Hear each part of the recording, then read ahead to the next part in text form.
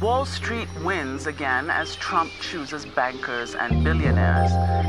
President-elect Trump campaigned against big money's power in Washington and accused Wall Street and hedge funds of getting away with murder. But now he's picked a hedge fund manager whose Wall Street ties couldn't run deeper to lead the Treasury Department, which is exactly what this election showed the American people don't want.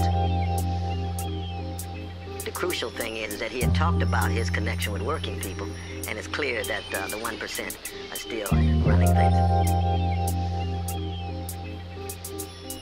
Neo-fascism is an American-style form of fascism, and what I mean by that is we've had neoliberal rule from Carter to Obama.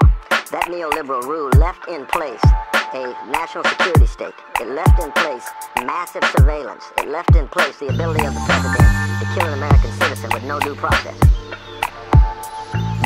In an emerging neo-fascist moment, you have the rule of big business, which is big banks and big corporations. Journalism is almost dead as we move into this neo-fascist age, and thank God you all are still willing to